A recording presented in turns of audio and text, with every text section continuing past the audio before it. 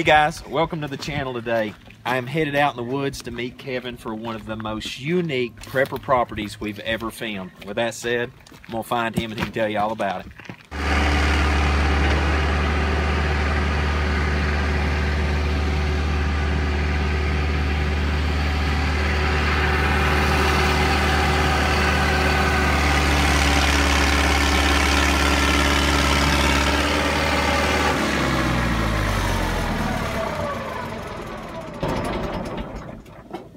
Well, have we got a special for you on this episode? Right here we're looking at 70 acres that's getting turned into East Tennessee's first tiny home community. Beautiful mountain views. The property is getting closed on today. The roads have started to get cut in, so we're getting ready to go 90-0 on this. So we're going to walk around it a little bit. And show you some of the features and go over a little bit of it and tell you all about it. And we'll probably wind up doing a part 2, maybe even a part 3 later on down the road as this property gets developed and we start adding some features to it. So let's go check it out. Okay. So you've got this flat area right there you're seeing now, halfway up the mountain, and then further down it flattens out again. So there's all these shelves everywhere where you can put 1, 2, multiple tiny homes. Owner financing is possible. Definitely owner financing is possible. You can buy 1 acre, 5 acres, 3 or 4 of you can get together, buy an acre or 2. They're willing to put in a septic where each of you share part of the septic.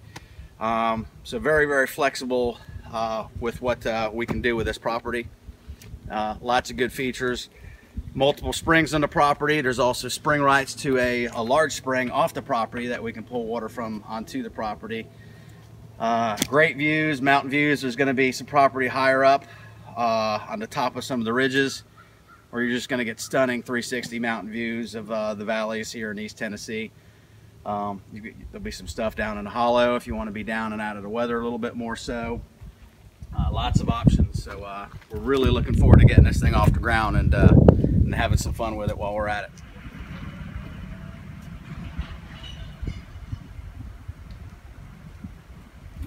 You can see this is a nice little bottomland down here, a couple acres worth. It's real flat to mildly rolling.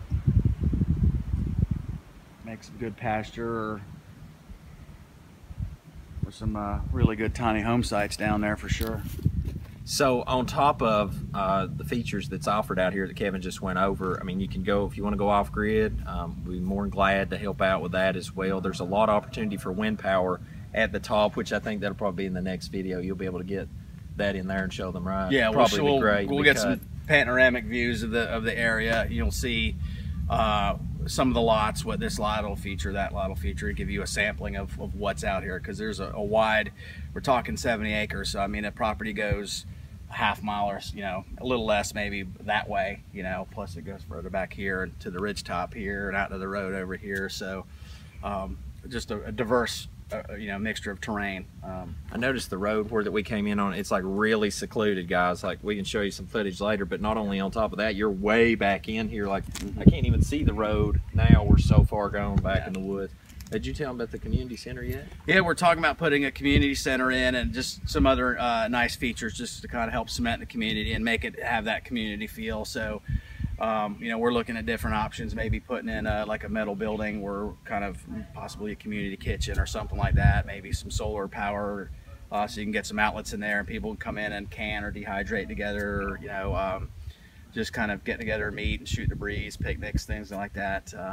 Possibly maybe a gun range, archery range, or a little there's all kinds of flat spots and shelves, so we might possibly clear one off, or maybe like you know, for drones or your RVs or RCs, excuse me, not RVs, but I got you. Yeah. But you know, so you've got somewhere to kind of fly those around and play around with those. So just kind of, you know, give it that community feel, you know, just kind of tiny home style.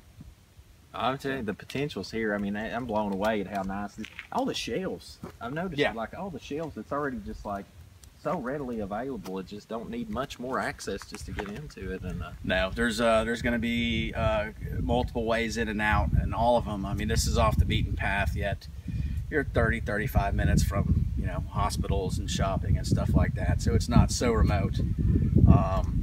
you know, but you're definitely off of the main roads, and it's nice and quiet back here, and even the main road that all this is off of is really technically, in the whole scheme of things, not a main road. Right. So, yeah, you know, just some of the local people as they drive to and from work and that kind of a thing. So there's only a handful of, you know, people up and down this road anyway, as it is. So. No, the last thing I'd like to ask, and I know a lot of people's got a question about, is restrictions. What about restrictions?